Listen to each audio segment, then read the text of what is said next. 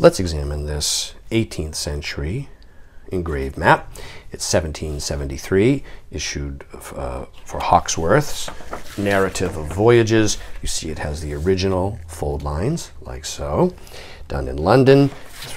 It illustrates the discoveries of Captain Cook, as well as Byron and Wallace here. This map is of most interest for the depiction here of New Holland, Australia, and this profusion of place names along the east coast.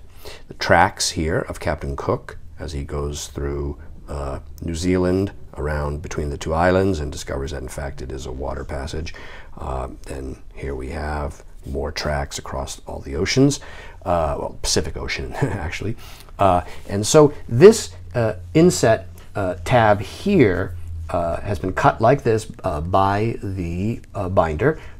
This is as issued. It corresponds to the fold line, so that when the map was folded like this, it could appear within the monumental quarto-sized volume. And so, nice heavy paper, well-preserved, clean example. Yes. And so this map is available now online from me, Brian DeMambro.